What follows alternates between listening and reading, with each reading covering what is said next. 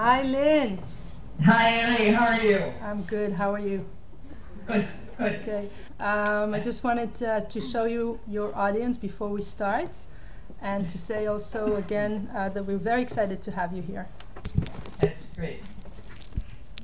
Shalom, חבר'ה. Okay.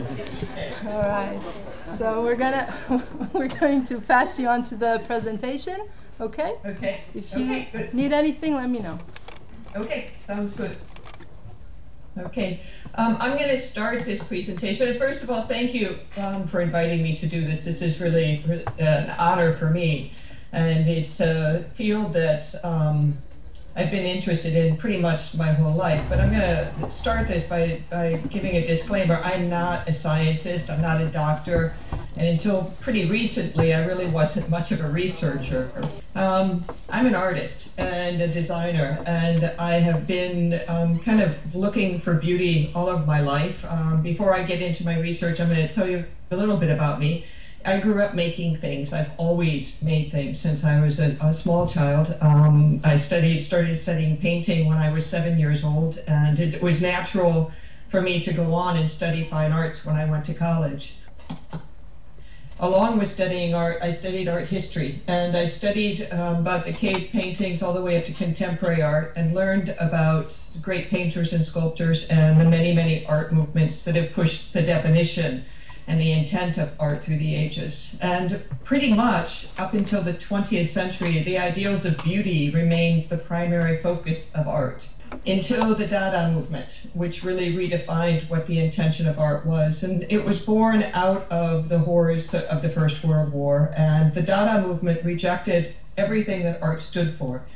Where art was concerned with traditional aesthetics, Dada ignored aesthetics altogether. Where art was intended to appeal to the senses, Dada was intended to offend them. And it was this rejection of beauty in art that the Dadaists sought, freeing art from the confines of beauty and creating art that the viewer could be indifferent to. I'm not making an argument against contemporary art. There are lots of reviews and critics out there that can do this, and lots of volumes written on it. What I am talking about here is what happened to beauty when this happened, and how ever since the Dada movement, beauty has become suspect in the art world, and artists who continue to believe in the validity of beauty have been marginalized. The art world crossed a line where beauty once was a requirement, now it was prohibited behind a thinly veiled disdain. And artists that continued to believe in beauty were often marginalized. So I graduated from school with a sense that beauty was no longer relevant on art, and I found myself unable to kind of find a rationale to make artwork that had come so easily to me since childhood. The point of making art had always been driven by beauty. For me, that was its function, and I felt that with its function gone, so was mine, and I turned away from art. Fortunately for me, another creative movement came on the scene about the same time. The Memphis Design Group, which was a radical Italian collective under the directive of architect and designer Ettore Satsas, launched a collection of home furnishings in the early 1980s. And this exhibition really changed my world. It was wonderful, creative, colorful, innovative objects that had function. They were clearly artistic, but they weren't of the art world. These pieces opened up an entirely new demand and market for products made by artists and architects without the traditional confines of industrial design and engineering. Galleries opened up, and we began showing furniture that was labeled art furniture. And before long, the trend kind of spread to the retail market and the New York gift fair. And my partner, Lloyd Schwan, and I, at the time, started a company called Godley Schwan, and we started producing pieces that, the design world would have referred to it as art, the art world referred to it as design, and we created hundreds and hundreds of objects that people would use, from furniture to tabletop accessories to lighting. And so for like 30 years, I had one foot sort of in the art world, while the other foot was in the design world, creating objects that had some clear connection to the user. And I had really found sort of my new home. And then, of course, there's light. I, about 20 years ago, developed an obsession with lighting. My grandfather was involved in lighting, specific automotive headlight design. He had 90 patents on headlights. My father was involved in early fluorescent light development. And so it's sort of in my blood, this pull to light. And I've worked with just about any type of light source I can get my hands on, from incandescent to fluorescent to electroluminescent wire to LEDs and fiber optic. I've played with its effect on materials, both as reflectors and diffusers, and I've always just been enamored by the transformation that an object goes through the moment the light is turned on. So while my work with light has definitely been artistic, it has also been functional on some level, and it has ranged from chandeliers and tabletop lamps to curtains that illuminate, to skinning an entire building with lines of lights that appear to draw across the facade. But there's always been a user. I've always created for a user that would in some way interact or communicate with my work. So just almost 30 years after I walked away from art, I found my way back to it through light. I was offered an exhibit, and it wasn't really a conscious choice to go back to art. I was offered an exhibit, and I didn't have time to create enough three-dimensional work for this solo show, and I thought, well, I'll just draw some lamp sort of imagery, and I will feed fiber optics through it. And so this is an early piece that I had done, a drawing of what I would consider a hanging lamp, and you can see hundreds and hundreds of points, small points of fiber optic that have been threaded through the image. I started working with different types of imagery. I was sort of pulled towards nature-based imagery, some sort of repetition and tiling. And at the time, I couldn't really explain why I was choosing this imagery, which quickly was nature-based, or the repeat pattern. It just felt right. It felt, something about it clicked with me. I was offered a solo show in Cologne, for which I filled the gallery with 75 images of birds in flight, and I threaded fiber optics all along the wing tips and along the tips of the wings and the tails. And this was the first exhibit that I had had that was a solo show where I could play with the gallery lights. Group shows, the other artists get a little pissy when you turn the lights down. They don't, needless to say. So we played with the lights in the gallery, dimming them so the fiber optics lit up a bit more, turning them all the way off together so the fiber optics became almost a constellation. And something happened during this month that became kind of the driving force of my research. The curator called me and said that something strange was happening, that the people were coming into the gallery and they were sitting down, not talking to each other. They would stay for multiple hours and just be with the work. She would try to talk to them about the artist. They didn't want to hear anything about the artist. And this is not a typical response. The average amount of time that viewers spend in front of a piece of artwork is 30 seconds. Multiple hours is not the norm. And so this calming effect on the audience was unexpected, both to the curator and to myself. And the designer side of my brain that is really curious about the interaction between the work that I produce and the user really took over and wanted to know why. And at this point, for the designer part of me, things became very interesting, and I began some research to find out why. I went back to study not only about the creative act of making art, but also about the appreciation of art. What is it about art that calls to the viewer? What calms us when we get lost in Monet's water lilies? What feeds our souls when we sit in front of the frenzy of a Pollock? Basically, how does art transform and heal us, and how do we understand and identify beauty? Anthropologists believe that the universal nature of artistic behavior, its appearance throughout all recorded time and across all cultures, suggests that art stems from innate needs and desires.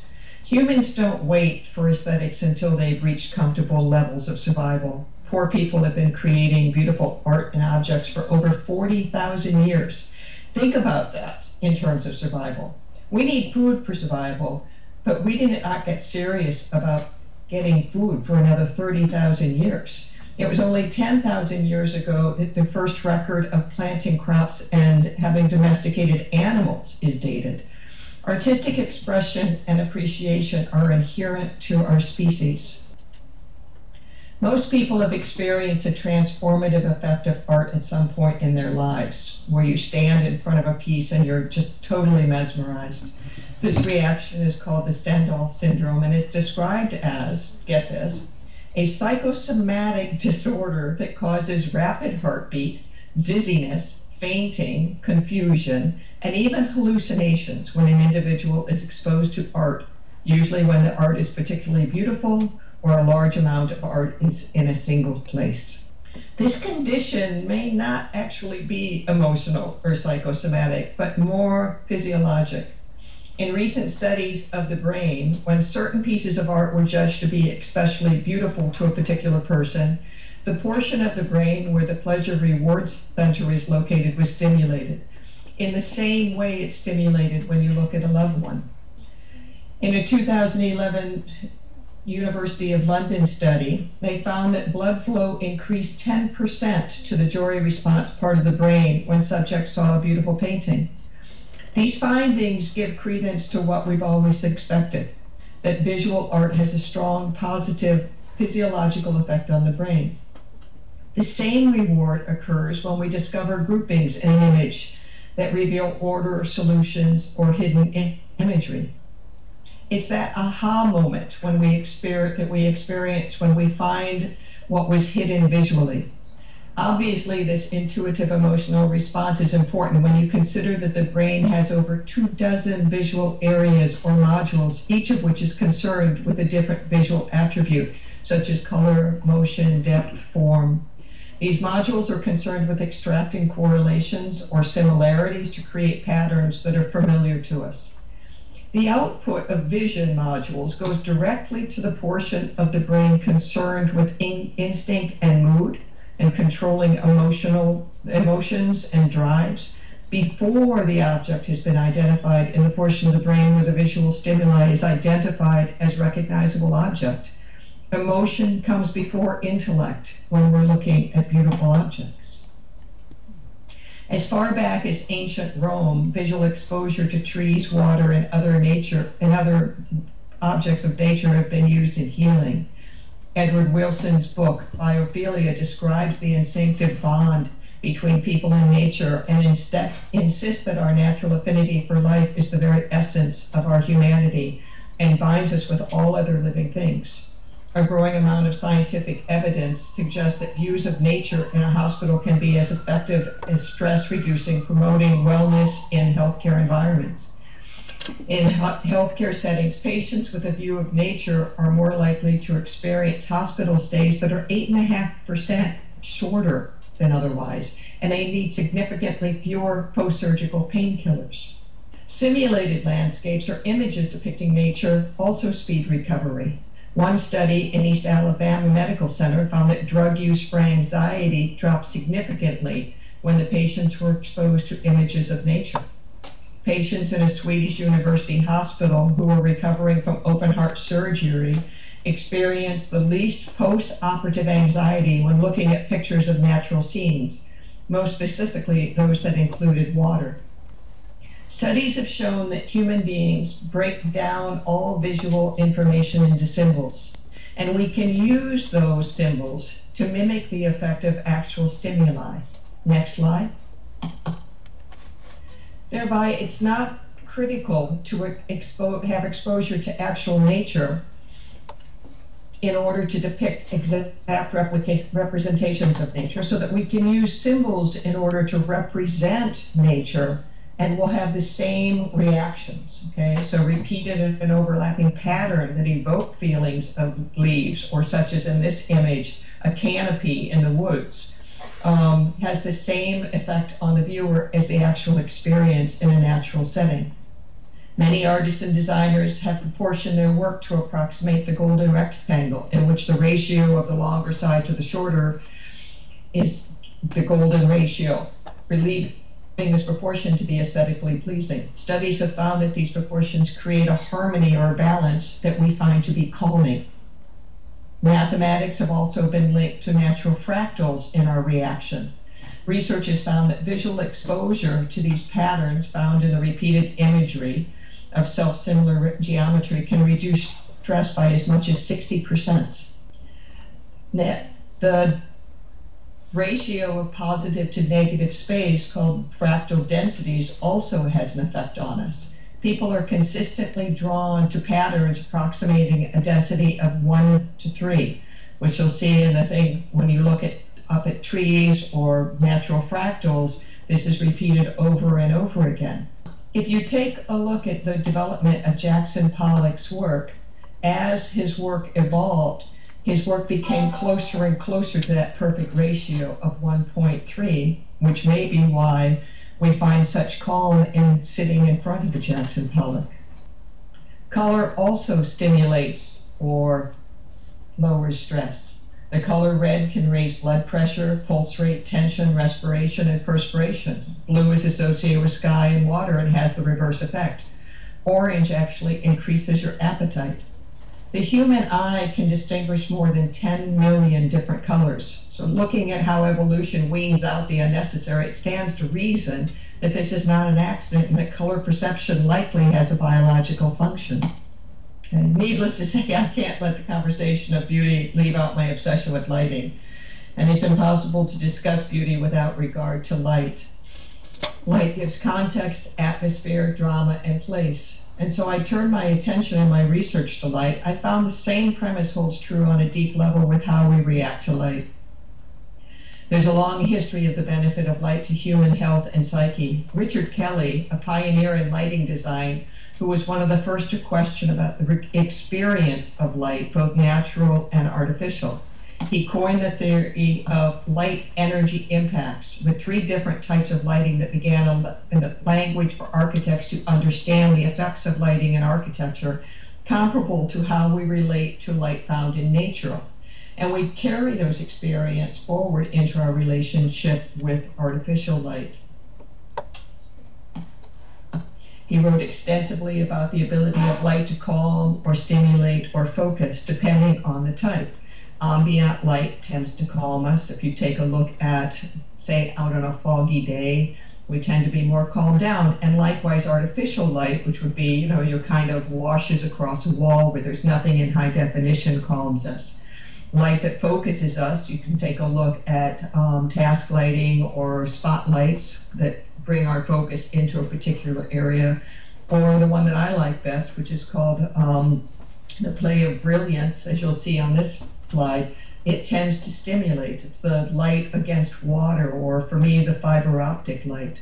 Artificial light takes us back to our relationship with nature. Beyond the visual stimulation, there's growing evidence that exposure to certain wavelengths of light have numerous healing benefits on the body.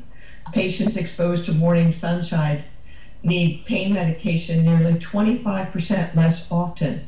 We also need natural variations of light over daily and seasonal cycles, without which we get listless and depressed.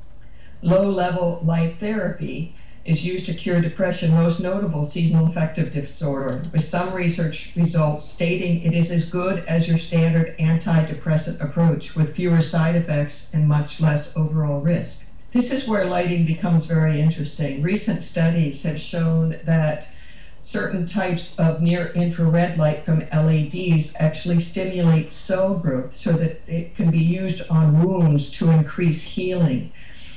They found increased cell growth by 155 to 171% in humans, and wound size decreased up to 36% just with the application of light. Philips has been doing some experiments with lighting in terms of pain relief, where certain types of wavelengths of light are being absorbed through the skin, creating a chemical reaction within the body, where your body is creating more nitric oxide, which is a natural pain reliever. Just as the ear has 2 receptors, one in which we hear, the other in which we're able to keep our balance and stand up, the eye also has been found to have 2 receptors, one which allows us to see, one that only reacts to certain types of wavelength. The mammalian eye, whether we have vision or not, functions along with this non-visual receptor. It also has to do with our moods, our heart rate, our hormone secretion, our alertness, our sleep propensity, body temperature, and gene expression. So the type of wavelength that is being absorbed through the eye is actually having enormous effect on us on a biological as well as a psychosomatic level. George Brainerd, who is a leading professor and researcher in the field of light and human health, predicts that over the next decade or two, health benefits will come to be considered one of the primary attributes of light bulbs, along with energy consumption, aesthetics, and brightness. And the lighting industry is quickly getting on board with LED lights that not only change light brightness and color, but also wavelength. So, what does all of this have to do with me? When we took a look at the wavelength of LEDs we were using to illuminate the fiber optics, we found that it was the same blue wavelength used in many of these studies. We had chosen this type of light just because it was the brightest LED we could find, and thus forth our fiber optics were illuminating more.